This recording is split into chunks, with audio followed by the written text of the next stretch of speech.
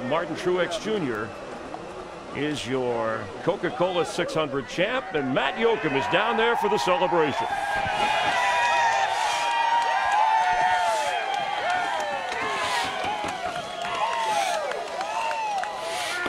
A run for the record books, 392 laps, sled.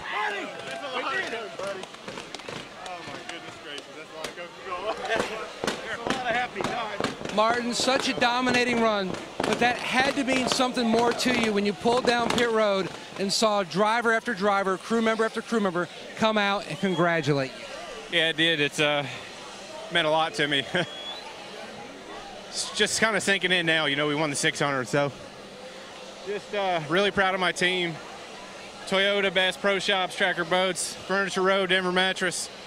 Everybody who made this possible believed in me and gave me this opportunity.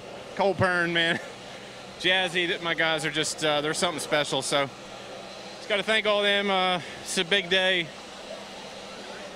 You know, got the troops on the cars, special weekend. It's really neat to bring that name home in victory lane. So just a lot of emotion right now. I'm not real sure it's sunk in yet, but just an amazing day, amazing weekend for all of us, and just weekend you dream about. When you look at all the runs you've had over the past year, even here last fall, here last year in this event, Daytona 500, Texas, Kansas, did you ever think at some point, I know the other shoe is going to drop? Oh yeah, I had confidence, I had faith. I had confidence in my team. I've got a lot of great people behind me. Sherry's, you know, she gives me a lot of inspiration, and we just keep fighting. We never give up.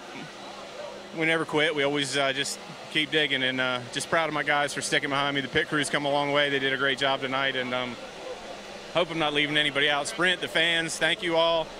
So many fans that have supported us the last couple of years with so many heartbreaks, so I really appreciate that, and just had a lot of fun racing tonight.